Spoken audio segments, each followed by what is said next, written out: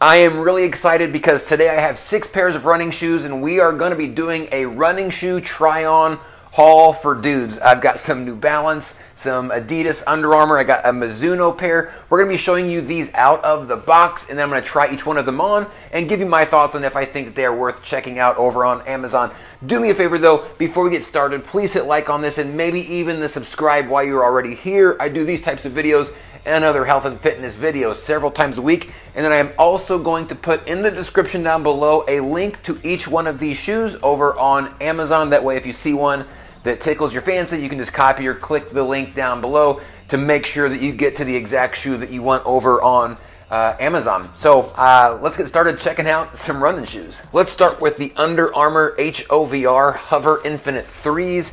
Now their big selling point is that they actually have a chip of some sort in them that allows you to, when you're running, you can connect it to your phone specifically through an Under Armour app, and it'll track your route for you. Now for me, that's not that big of a deal and not that much of a selling point because I take my phone with me all the time anyways, and I'm tracking through there and also with my watch. So I really don't care about that. And so if it's a little bit higher price, which this particular shoe, depending on the size and color, can range you from about $120 up to about $140, maybe give or take just a little bit. If the price is inflated because of that, that doesn't really mean much to me.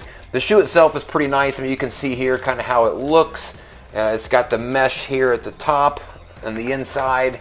That's kind of what we're looking at in there. But good sole here. One of the things it does feel like is that the sole is a little bit heavier plastic, a little bit tight. Of course, it is a new shoe, but that's how it looks sort of out of the box. Now let's do a quick try on. So sometimes I try on a pair of shoes and my foot just glides into them like they were meant to be in the shoe. These shoes did that. These are comfortable. I was a little bit worried that the price might be inflated because of the chip in it that tracks your route, but I don't know. These are extremely comfortable. A couple of things I definitely noticed.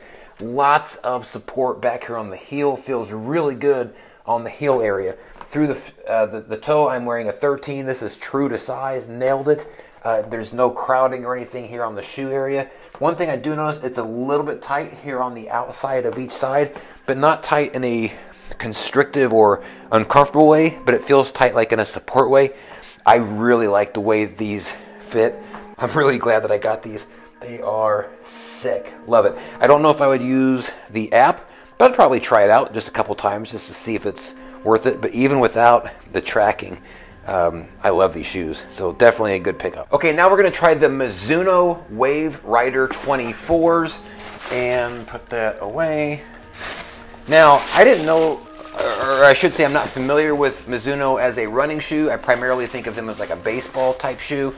But I actually like the way that these feel a lot out of the box. One of the things with this I noticed immediately is it just feels lighter than the previous shoe. And it's also sort of got the same mesh. A lot of these are going to sort of be built the same way. Here's the bottom of the shoe if you want to take a look at that. And the shoe itself is a little bit more flexible out of the box than the last shoe was as well. And so it'd be interesting to see how that holds up whenever I'm out on the road and doing some running. Let's take this out here just so you can kind of get a glimpse of what the inside looks like. Nothing too fancy there. So this shoe is going to run you, depending on the size and the color, of course. This one at the time that I picked it up was $100, so you're going to have a little bit of give and take there depending on size and color. But I really like this shoe out of the box. One of the things I'm noticing though is the back of the shoe definitely it's very, very tight here on the back where the heel is at. And I know a lot of these are built this way to try to keep your heel locked in while you're running, but very excited to try this one on. So let's see how this fits. Okay, Mizuno, what you got?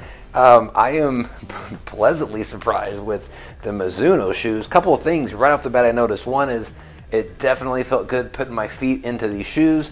Just the immediate first sort of reaction was like, wow, these feel really good. The soles, the insoles, where your feet actually go in, have quite a bit of cushion. Now, if you like a more firm shoe, this may not be the one. There's a lot of cushion on the inside of these, so just a heads up on that. But the shoe itself, whenever I walked over to this position, it just feels like it naturally propels me forward. These are really nice shoes. I am shocked at the Mizuno how these turned out. Here's from the side as well. Of course, the underside, the actual soles. And I didn't even tighten these up very much. They just feel really good. If I was at a shoe store and I put these on, I would be done looking. So another surprise, the Mizuno, very cool. Okay, now we're gonna do the New Balance. This is the 1080 V11. If you've watched my previous videos, you'll know that I primarily use the New Balance 860 V11. I have not tried these on, very excited to do so. This is the Fresh Foam version. You can see here that it's got the, well, it doesn't actually say, oh, here it does. It says it on the side, on the sole or the bottom part of the shoe. It says Fresh Foam. Is also, it says it here on the tongue of the shoe. Now, one of the things that's a lot more different from here, the 1080 from like the 860, for example, is the width of the actual sole itself. This is a much larger sole as far as the shoe itself goes. It's about the same weight as the previous. I'm a little bit leery. Kind of interesting. The pattern of the sole here on the side almost matches exactly the pattern on the bottom. You can sort of see the curvature here on the bottom of the shoe. I'm excited to try this because I like the 860 V11 so much. Let's hope that these hang just as well. Here's the inside of the shoe. Now these are going to run you, these are actually, I think, one of the most expensive on this haul. Depending on, of course, size and color, I think I got these for about $150. For the V11, the Fresh Foams, you're going to find that's about the average price point. But again, I've loved the 860 so much. I have 5 or 6 pair. So if you love them, you love them. So really excited to try these on, especially in the yellow. I've been wanting some yellow shoes for a bit. So let's try these on. And the yellow New Balance comes through. So I was a little bit skeptical. The reason I waited so long to check this particular model out, I love those 860s so much, but these are much thicker as far as the height of the actual sole there. And I thought, you know what, I don't know if it's going to make me feel taller, if it's going to feel weird because it's so much more there, but these feel absolutely fantastic. I might like these better than the 860s. A couple of things to note: a lot of padding on these. As I'm stepping back and forth, I can feel the give on my heel area. In fact, my brother tried something similar to these and he did not like how much give that it had. I do like that. Just a heads up on that, that they are a more give type of shoe than they are sturdy and stiff. A couple other things to mention too is, one of the things I like about these New Balance, all the versions, is they don't put a lot of material here on the sides, whether it's the inside or the outside or the back. When you're putting them on, they feel very, very thin, but they are very comfortable and they really do a good job of supporting around the entire ankle area and back here around the heel. It's got, of course, the little lip here in the back, which gives you, I guess, a little bit of support whenever you're moving forward. The mesh feels great. The shoe is not heavy, but somehow feels like it supports better than maybe the 860s do. So I shouldn't have waited so long. I love them, and I love the yellow. So these are super cool. Okay, these are the Adidas Ultra Boost c.rdy, and these are the second most expensive. These I picked up for about $130. Of course, size and color dependent can change the price. So well, that's kind of nice. It comes with an extra set of shoelaces there. So right out of the box, a couple of things that I noticed with this particular shoe. One is that it is a very tight shoe. You know, that Mizuno, as soon as I got it out, I was able to bend it quite easy. This one is very tight, very stiff. Not necessarily a bad thing. I like some of the stuff, the little inlays here on the side, some sort of a plastic. And this has a similar back heel to the to that New Balance that we just saw, which is a much higher heel curvature, giving some extra support here. Again, about $130 for this one. It feels like it is maybe a shoe that has more parts to it as far as material. It does feel a little bit heavier, not too much, but just a stiffer shoe overall. But it feels nice. I mean, now one of the things I don't necessarily love is at the sides of the shoe right here, you can kind of see how they come up. I just don't like the way that these attach, the shoelaces attach from side to side. Feels a little bit cheap. It may be some sort of a leather, but it almost feels sort of plasticky there. But there's the inside just for reference also. There's the bottom of the shoe. It's got the same kind of gap that a lot of these other ones have. It's also just a kind of a plastic, but a thick plastic, so I don't think it's gonna break. Let's give these a shot. Let's try these on and see how these do. Okay, so whenever I pay more money for a shoe, I expect it to feel good as soon as I put it on. It should just have like a ooh, wow type of factor. These are the second most expensive on the list, I think. and or at least they're definitely up there. And while they are unique, while I do like the way that they look and I do like the way that they don't feel great to me. You know, one of the things that's interesting to me is this back, how it's got the curvature out. It seems like it's curving too far out. I'm getting almost no support. I guess whenever your foot would go forward like this, it would give you some, but it just feels like I've got too much empty space back here at the back of the foot. The rest of it feels good. I mean, the bend in it feels nice. It feels like a good flexible shoe. The style of it's a little bit different. I pointed this out whenever I opened it up. The shoelace is actually kind of like a pull system here. Do you tighten it up by moving that up and down? I guess that's why they give you the other shoelaces. I'm on the fence about this one. I think that these would probably feel better after some use, but right out of the box, I'm not in love with them, but I could see myself growing in love with them over time. They do feel good. I just didn't get that wow as soon as I put them on. So these are the other pair of Adidas I got. Okay, we've got the Under Armour Charged Bandit 2. This is one of the more affordable options on the list here. I got these for about $90. That's about the average you're going to find for the price point. I love the colors here. I specifically went for the orange because I just have been enjoying some of the bright colors as of late. Right out of the box, one of the things I noticed is that the sole area, again, very, very tight, not a lot of give to it, not necessarily a bad thing, but it feels a little more plasticky, the sole itself does, than some of the other ones. I know that they're all sort of a rubber, but this feels just a little bit maybe not as well made, which might reflect why it's a slightly cheaper shoe. Again, not necessarily bad. I like the design overall of the shoe.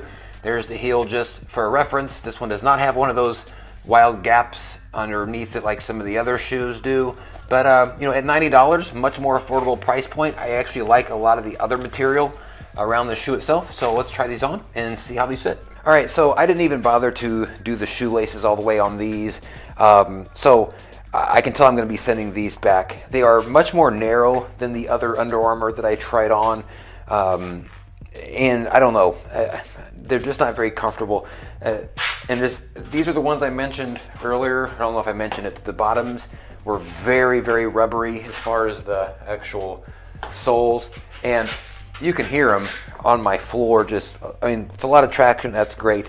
But these just are not very comfortable shoes. I can just tell that the outside of my feet and the inside of my feet are both more constricted than I would like.